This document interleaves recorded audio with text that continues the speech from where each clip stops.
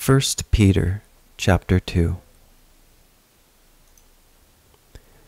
Wherefore, laying aside all malice and all guile and hypocrisies and envies and all evil speakings, as newborn babes desire the sincere milk of the word, that ye may grow thereby. If so, be ye have tasted that the Lord is gracious, to whom coming as unto a living stone, disallowed indeed of men, but chosen of God and precious.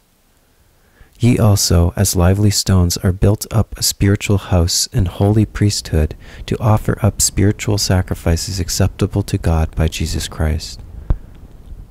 Wherefore also it is contained in the Scripture, Behold, I lay in Zion a chief cornerstone, elect, precious, and he that believeth on him shall not be confounded. Unto you therefore which believe, he is precious, but unto them which be disobedient, the stone which the builders disallowed, the same is made the head of the corner, and a stone of stumbling block, and a stone of stumbling, and a rock of offense, even to them which stumble at the word, being disobedient, whereunto also they were appointed. But ye are a chosen generation, a royal priesthood, and holy nation, peculiar people, that ye should show forth the praises of him. Marvelous light, which in time past were not a people, but are now the people of God, which had not obtained mercy, but now have obtained mercy.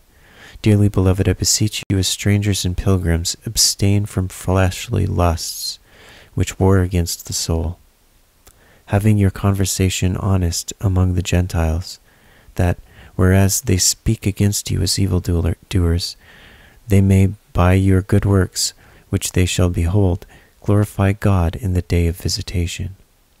Submit yourselves to every ordinance of man for the Lord's sake, whether it be to the king as supreme, or unto governors, as unto them that are sent by him for the punishment of evildoers, and for the praise of them that do well. For so is the will of God, that with well-doing ye may put to silence the ignorance of foolish men, as free, and not using your liberty for a cloak of maliciousness, but as the servants of God. Honor all men, love the brotherhood, fear God, honor the king. Servants, be subject to your masters with all fear, not only to the good and gentle, but also to the froward. For this is thankworthy, if a man for conscience toward God endure grief, suffering wrongfully. For what glory is it, if, when ye be buffeted for your faults, ye shall take it patiently?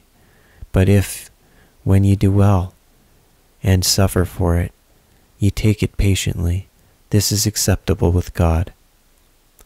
For even hereunto were ye called, because Christ also suffered for us, leaving us an example, that ye should follow his steps, who did no sin, neither was guile found in his mouth, who, when he was reviled, reviled not again.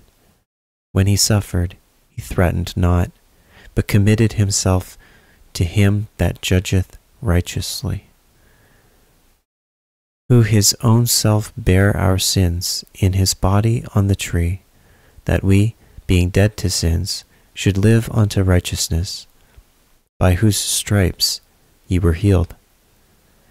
For ye were as sheep going astray, but are now returned unto the shepherd and bishop of your souls.